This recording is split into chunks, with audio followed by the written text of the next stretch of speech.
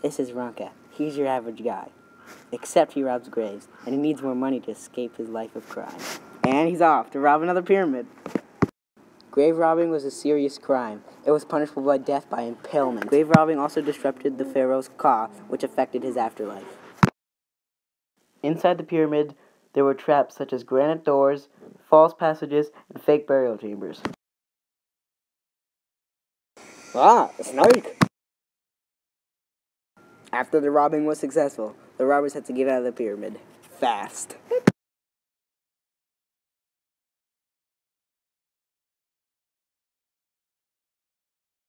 Thanks for watching. Beep.